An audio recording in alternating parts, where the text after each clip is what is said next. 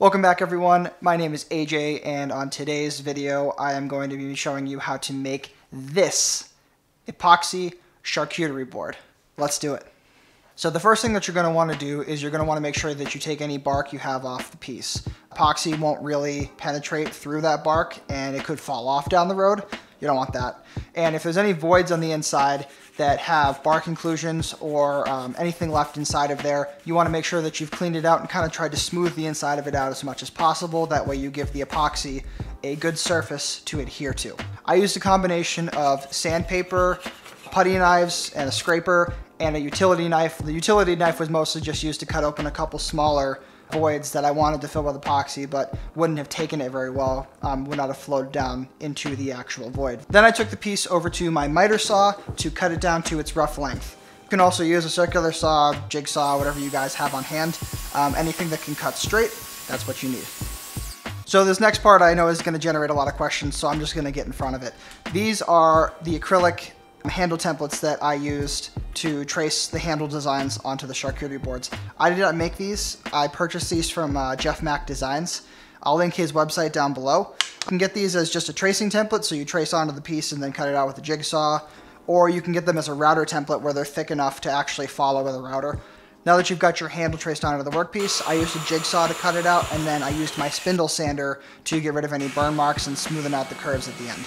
And for those of you who are worried about not having a spindle sander, I can say that it's a relatively cheap tool that will save you a lot of time, and if you choose to sand it by hand, I will pray for you because you're going to need it. So to get ready for my epoxy pour, I used Tyvek tape. It's a special kind of sheathing tape. There are a couple other brands, but it has to be some kind of sheathing tape like Tyvek tape. I made sure to carefully tape off any areas on the underside and the sides that the epoxy could leak from or leak out of. There's nothing worse than your epoxy leaking out of your form or out of your board when you're pouring it. It will make a mess and it'll be very hard to clean up. So take your time while you're taping, and even use a lot of extra tape if you need to, just to be sure, just to be safe. And make sure you press the tape down very firmly as well. Epoxy that I used is Total Boat High Performance Epoxy. This is a 2-to-1 ratio.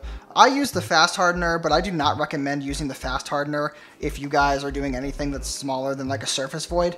You're going to want to go to like the medium or maybe even the slow hardener, only because the fast hardener makes the epoxy cure very, very quickly, and not only will it not give you a lot of working time, but it might actually set your workpiece on fire if you're not careful, and nobody really wants that. I used mica pigment to color the epoxy.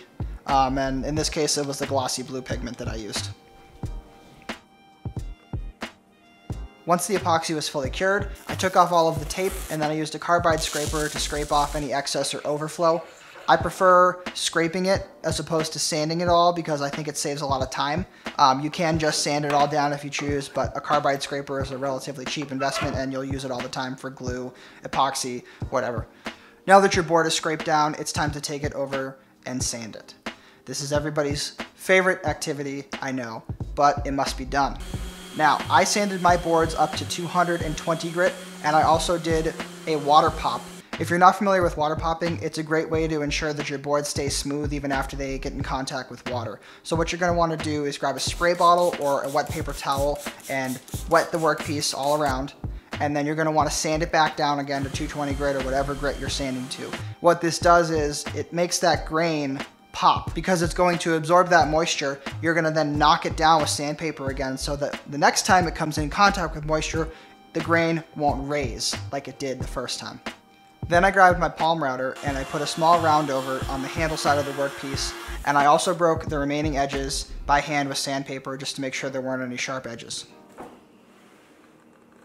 Now that your board is nicely sanded and detailed, it's time to finish it. Now there are a lot of different products that you can use to finish charcuterie boards and cutting boards and things of that nature. All of these finishes have to be food safe, which is the most important part. When choosing a food safe finish, there are a couple of different factors. Something as simple as food grade mineral oil is a great finish, but it does not provide a lot of water protection. It is, however, easy to rejuvenate if you need to do so. I prefer to use a finish such as walrus oil, and I've used their cutting board oil before, and also I've tried their furniture butter now, which is a mixture of an oil and a wax product from them. And I found that that had a really great smooth finish, and the water beaded right off of it, which was awesome. And that's it, guys. The charcuterie board is done. I want to thank you all for taking the time to watch this video. I hope that you found it informative and learned something, especially if you're going to be tackling your own epoxy projects. Hopefully this had some valuable tips for you. I do have one favor to ask of you all. If you're watching this video and you are not subscribed, please do. I am trying to crush that 1,000 subscriber count goal. It's been a goal of mine for a very long time, and I need your guys' help to do that. So I would greatly appreciate if you can subscribe to the channel. If you have any questions, make sure you comment them down below. Please like the video as well. That helps me out greatly. And thank you guys so much from the bottom of my heart. I really appreciate your guys' support, and I hope that I'll see you on the next video. Bye.